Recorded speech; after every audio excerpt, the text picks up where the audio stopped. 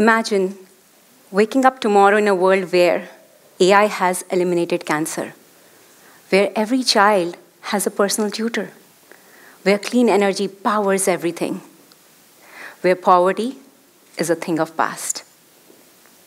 Now, imagine a different tomorrow, where AI has eliminated millions of jobs, where misinformation runs rampant, privacy no longer exists, and humans have lost control.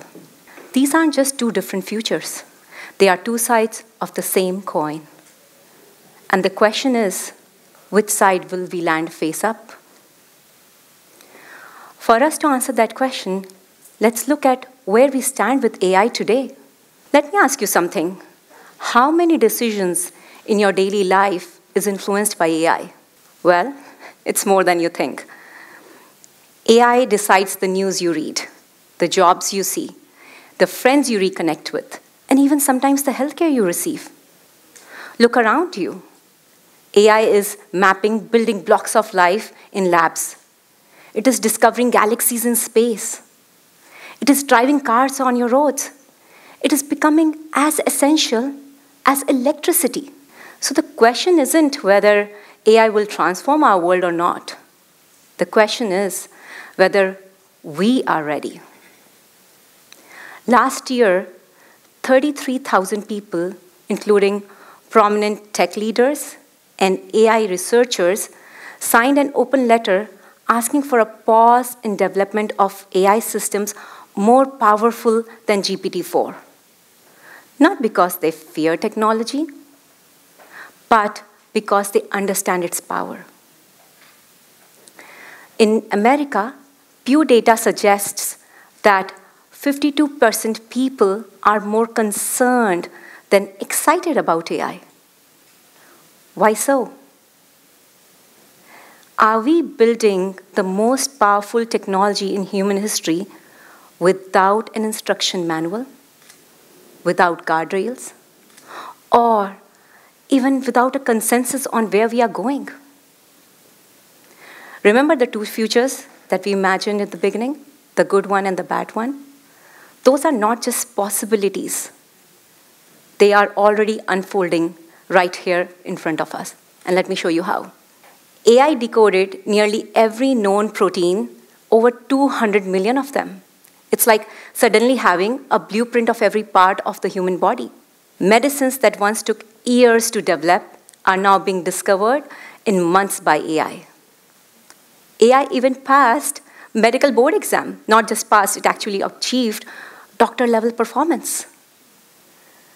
Imagine having world-class medical information available at any time at your fingertips. In space, AI analyzed NASA's telescope data and found 2 new planets that astronomers had previously missed. In climate science, AI predicted flooding in India's river basins with strikingly high accuracy, sending early warnings to millions of people. But remember that other future? The one with job losses, with privacy breaches, loss of control? Well, unfortunately, that future is unfolding too. According to the AI incident database, number of incidents related to misuse of AI has increased 20-fold times in last 10 years. Wow. Just last year, ChatGPT leaked thousands of private conversations. Your secrets exposed with a single glitch. A leading algorithm in healthcare was found to systematically discriminate against Black patients. AI recruiting tool being used by a major global tech company was found to reject women candidates at a much higher rate because it was trained on decade-long data of male-dominated hiring patterns in tech industry. AI impersonated President Joe Biden's voice. Voters received fake calls. Democracy itself was threatened by technology. So you might be wondering, What's causing these problems? Why do we keep seeing these issues? Well, I think there are three major challenges that we need to address. First, the black box problem.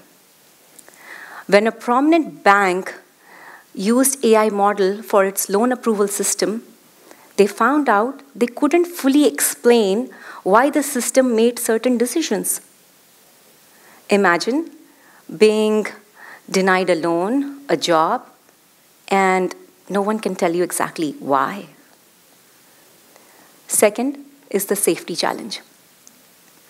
Researchers at a major AI labs found multiple instances where AI systems bypass their own safety restrictions.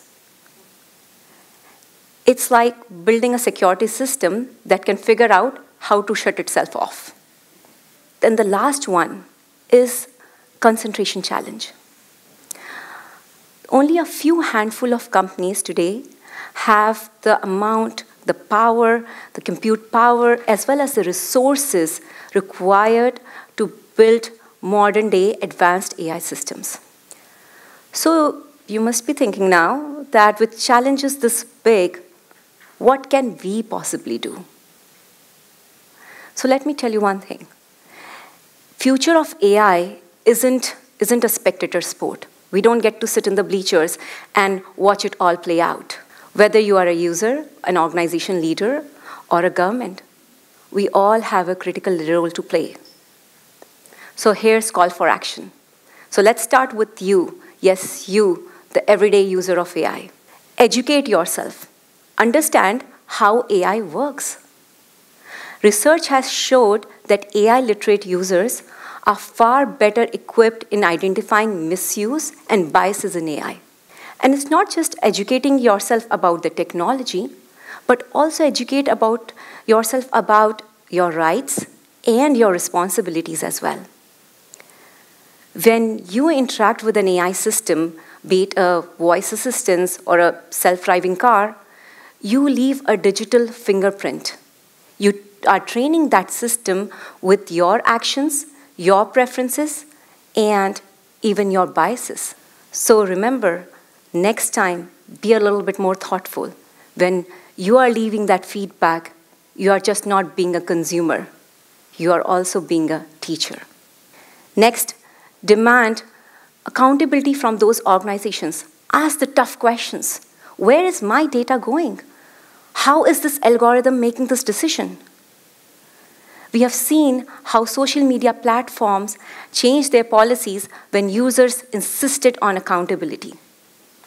As consumers, we have the power. Our voices shape the future. They shape the marketplace. Lastly, use AI responsibly. When you see that AI-generated content, that fake video, that fake news, don't share and amplify it. Become part of the solution, not the problem. Now let's turn to the organization leaders in the room. As your companies are building AI systems, you have a very special responsibility. Start with baking in transparency. Your AI systems should be like glass houses. People should be able to see how decisions are being made. No more black boxes, please. Next, focus on fairness. Train your AI systems on diverse set of data that represents everyone, so the outcomes are not biased. Now let's come to the policymakers. You are the sheriffs of AI. We need enforceable regulations. European Union's AI Act is a wonderful start. It puts very strict controls on risky AI systems. We need every nation to follow that suit. The time for voluntary compliance is over. We need strict laws and real penalties for companies that cut corners. So all these call for actions isn't just good to have actions, they are urgent necessities. Let me share some numbers with you that will tell you the urgency of the matter. By 2030, AI is expected to contribute $15 trillion to the global economy. That's not a number. That's more than economies of India and China combined. We are witnessing the largest technological gold rush happening in the human history. Here's the disturbing part. It concerns me and should concern you as well. According to AI Index, the global private investments in AI reached $92 billion, while estimates show that only millions, not billions, were spent in AI safety. So if I quickly do a back-of-the-paper napkin math, it means that for every $1,000 that was spent in making AI more powerful, only $1 was spent in making it safer. Yes, only $1. Concerning, isn't it? Of the thousands of research papers published on AI yearly, only 2% focus on AI safety. Pause and think about that for a moment. Would you board a plane if I told you that 2% of its budget went towards its safety? No, right? Would you give your child the medicine if I told you only 2% of its development focused on testing? Would you live in a skyscraper if only 2% of its engineering was focusing on its structural safety? Yes, that's exactly what we are doing with AI. We are building the most powerful technology in human history with the safety budget of a school bake sale. We wouldn't accept this level of risk in aviation, in medicine, in construction. So why are we accepting this level of risk in a technology that is so powerful? This imbalance isn't just wrong, it is dangerous, and it must stop. Remember the two futures that I showed you at the beginning? We aren't choosing between them anymore. We are living with them both. Every technology that has improved human life, right from medicine to aviation, did so because we insisted on safety alongside progress. Yes, we can have both. We can have both safety along with progress. We can have both responsibility along with innovation, both control along with speed, but only if we act now.